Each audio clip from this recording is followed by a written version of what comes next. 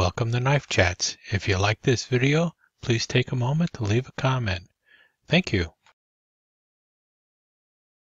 I'm a little late to the game on this video. This is the video where we are to show off our American-made knives. This started back on Independence Day, July 4th, 2019. Here it is, almost the end of July before I'm even getting started on it. And this probably won't even show up until August. It was hard for me to figure out how to do this because I've got well over 200 American-made knives, so I was trying to think of a way to get that number reduced to something a little smaller. And so what I decided to do was go with my 5 USA-made Barlow knives, and that's what this video is going to feature. And no doubt this is partly inspired because of the Case Barlow that I recently picked up. I've already done a video on this one. It's the Peacock Bone Case Barlow. It has a spear point main blade and then a secondary pin blade.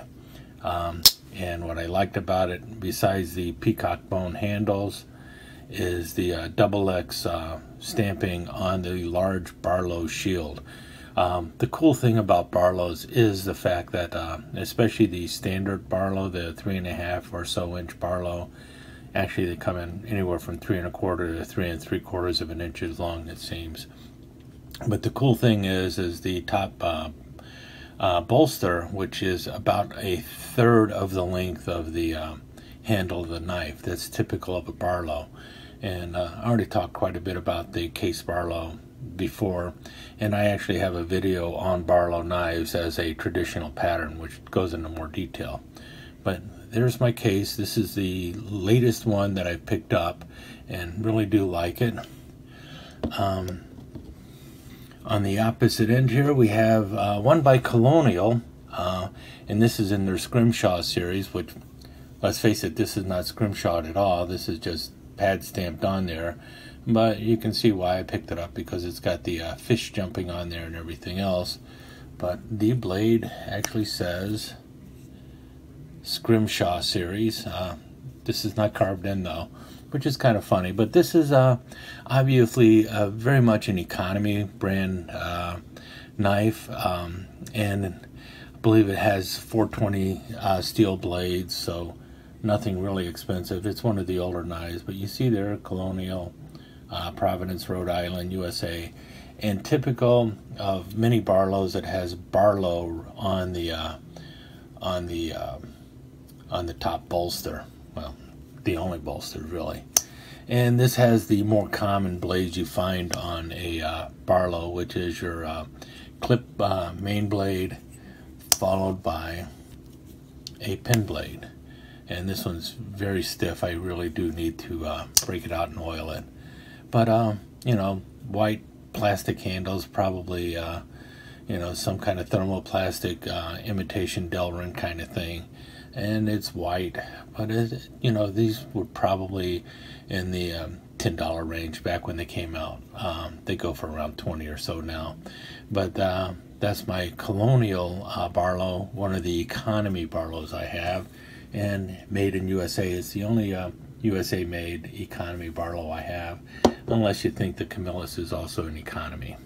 And speaking of the Camillus, it's right next to it, and this one is only about 3 3/8 of an inch long instead of the 3.5 inches long. Nice bolster up here. Unfortunately, Camillus decided to put a shield in the handle instead of putting Camillus on the bolster. Of course, that means that if I wanted to do something with the bolster, I would be able to engrave it myself. Features saw-cut bone Delrin, and you notice the exposed pins there, kind of big ones. You got your stainless steel back springs and your copper liners, and typical blades you find on any other Barlow out there. You've got your pin blade. Oh, you know, let me leave that open for a second. And then the clip blade. Notice really good half stops on this.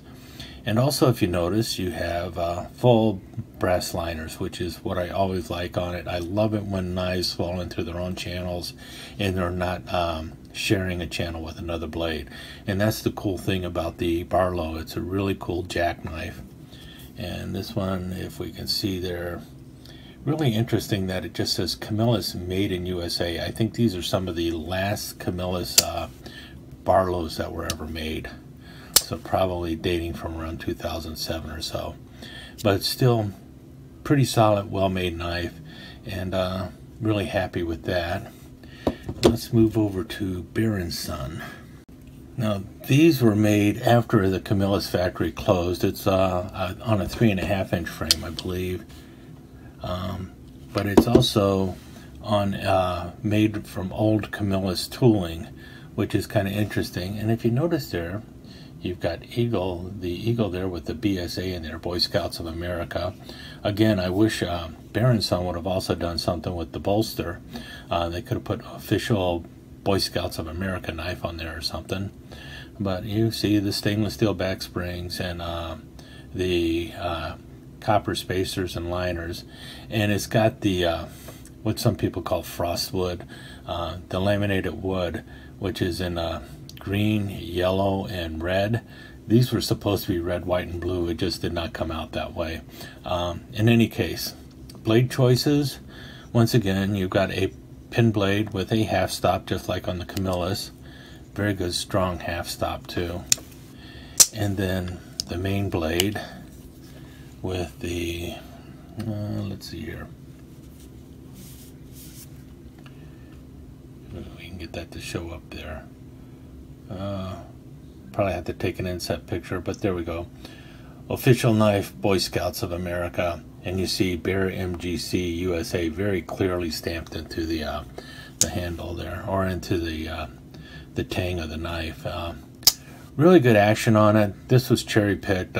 Not crazy about Bear & Son, but after Camillus closed, Bear & Son got a contract to make knives for the Boy Scouts of America, and one of them they made here was this really cool Barlow, and it's really an excellent knife.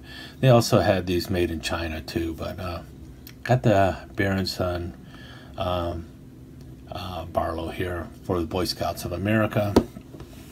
We already talked about the Case one, so let's move over to this one. And that's my Queen. And if you see here, IKC on there is for eye knife collectors. It was a club knife I picked up. It's in the, I think it's the orange smooth bone, I think they call it. It's really nice bone though. I believe this has 1095 carbon steel blades on it too.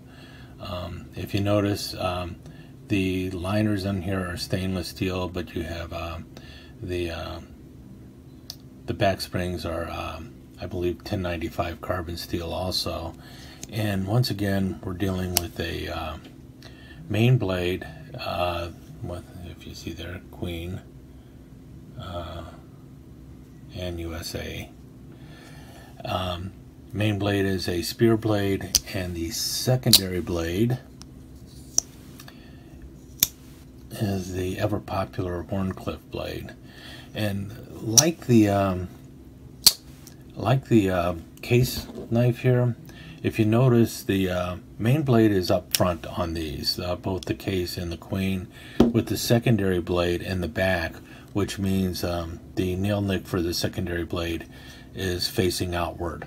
Whereas on the other knives, typical of most Barlows, the secondary blade is up front with the main blade behind it, so nail nicks are both on the front side of the knife, which actually makes it easier to me for it to operate.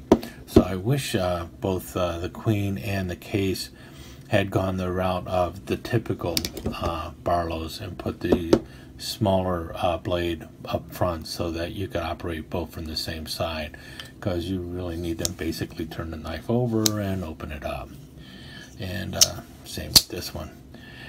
Really cool thing for me as a lefty, I like the fact that nail nicks are on the front side of the blades usually, because it means that I have the knife in the hand that I'm going to be using it with, and I'm opening the blade up with the hand that I don't need. So I don't know why they did that. I guess it's so that people will be opening the knife with their right hand. But for us lefties, it's kind of cool that they decided to put the nail nicks on the blade the way they do, because it really actually works better for us. In any case, there's my USA made Barlows, and because there's 5 of them, I can also put this in as one of my 5 knives videos. So this will be a look at 5 Barlows: Colonial, Camillus, Bear & Son, Case, and Queen. Thank you so much for joining us. I hope you enjoyed this episode of Knife Chats, and if you did, please like and share it with your friends. Comments are always welcome. Don't forget to subscribe and ring that notification bell so you'll know when the next episode of Knife Chats is up online. Thanks again. Hope to see you soon.